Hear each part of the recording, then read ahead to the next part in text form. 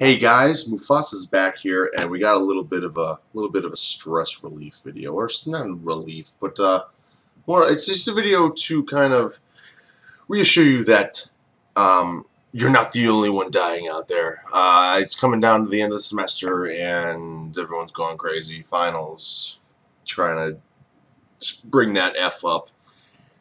I've been there. It's cool. It's cool. It's okay. It's fine. I know I personally have a lot of stuff to do, but I just wanna try and give you some tips to try and stay on top of things. Um, I, I I personally, like I just said, I'm dealing with a lot of stuff right now, stress wise, assignments wise. I've got a week long of acapella gigs. This week I've got just a bunch of acapella gigs. I've got some teaching events that I need to do. I need to teach some classes that I'm kind of prepared for. I've got assignments due tomorrow. I have to read an entire play. I have to analyze. I have to write a lesson plan. It's a lot of stuff. 12-page paper. You know, it's whatever. So I understand what it's like. You know, you got. I mean, I'm obviously no like medical student, but you know, it's a lot. Stress is stress. People deal with it differently, and people just handle it differently. But my number one tip is try and stay sane. You know, when you get bombarded with assignments and stuff, your first reaction is to freak out and be like, "Oh my God, I'm not gonna be able to do this." Sit down and say, "Listen, you got this, bre." All right. One of my personal what's the word? What's the word, guys? Give me the word. Give me the word. Give me the word. One of my methods, there we go, of dealing with this is I sit down and I write everything out. I don't have it with me because I think I threw it out. I took a napkin. I was at lunch and I took a napkin and I was writing down my schedule because I had just found out I had to work, and then I had found out that, or I didn't find out, but I just found out I had to work. And then I realized, should I have an assignment that's due tomorrow? And I have my girlfriend's coming up, so I gotta make time for her. It was a mess. So like I didn't even get a notebook and a pen, and I sat at my desk and contemplated my plan of action.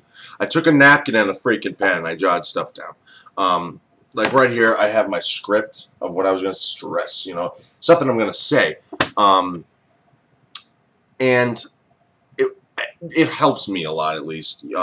Like on the napkin, I wrote down, today I'm gonna do this, this, this, this. Tomorrow, boom, boom, boom, boom, boom. And it, at least personally, it seems like everything is just planned and smooth. Instead of thinking I have all this stuff to do by the end of the week. You know, instead of setting goals for the week, you set goals per day. And it seems to thin it out a little bit, at least for me. You can try that. Also, take care of yourself. Emotionally, physically, take care of yourself, because this past weekend, I got zero sleep. Plain and simple, I got no sleep. And this Monday came up very quickly, and I was freaking out because I had to teach today, I have to teach tomorrow, I have to teach Wednesday, I have a project to do today that's due tomorrow, I have a paper that I have to start tomorrow. You know, so Monday hit, and it was just like, fuck. But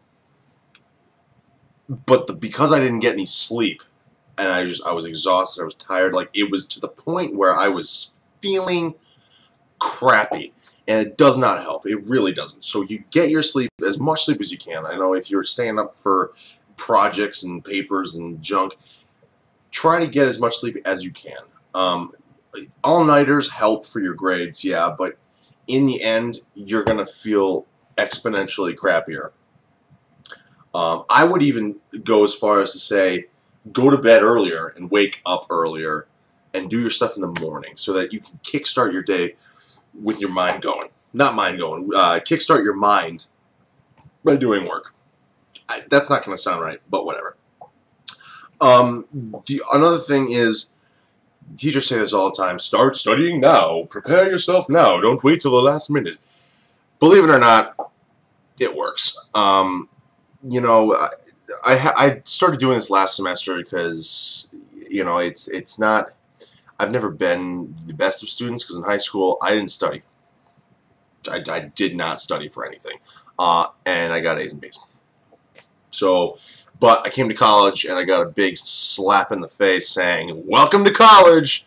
You got to study." So last semester, first semester of my third year here, I started to study like a week, 2 weeks before exams, final exam to be exact, and it works. You start studies. I learned this in class. Studies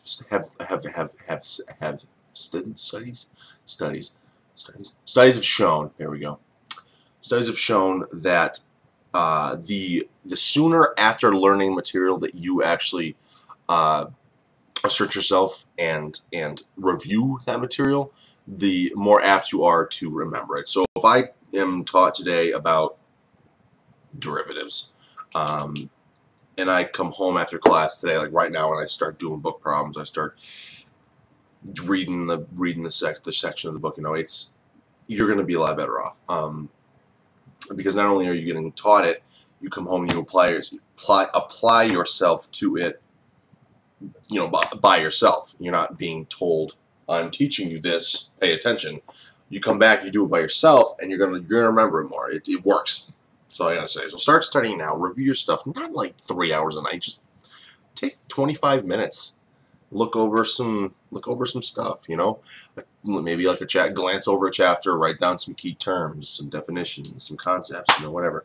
And the last thing I want to say is get rid of all unnecessary stress. Unnecessary stress. One thing for me is cleanliness of my bedroom. Right now, it's kind of a shithole. It's not bad, but like a couple days ago, like before the weekend started, this was just, it was horrible. It was everything and all of this and everywhere. And I just sat down and I'm trying to do stuff, and just there's shit all over my desk, there's shit on the floor, it was just shit. So I'm like, you know what, F you. I put on some tunes and I cleaned the shit out of my room. And honestly, it felt amazing. Like, as you're doing it, you think before you clean your room, like your mom tells you, "Oh, you need to clean your room, you're not hanging out with your friends." You're thinking like, "Oh, that fucking sucks, oh god." But then you actually start cleaning your room, and it's like, it's kind of fun because I got some tunes, I'm jamming out, I'm finding things that I haven't seen in 5 years. No, but no, cleaning your room, it does help. It gets rid of that claustrophobia. Claustrophobia, yeah. Even if you're not claustrophobic, you kind of feel claustrophobic when you just got all this junk around. You clean it up and it's great. Like, I had the strongest urge to just sit on my bed and chill. You know what I mean?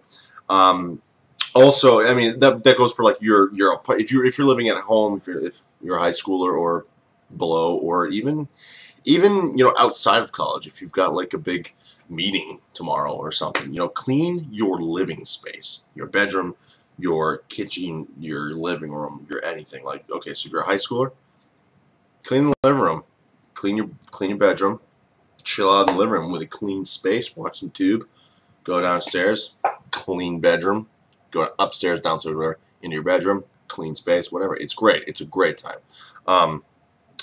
But that's pretty much it for me right now. If you guys got any other ways of reducing stress, definitely put them in the comments, because I could probably use some too. These are just the first ones that came off the top of my head. So yeah, stay sane, write shit down, start studying now, and get rid of unnecessary stress. That's Mufasa's like counselor sesh of the week. So hope you guys can deal with those finals, and let me know how you cope with stress down there, and we will see you next time.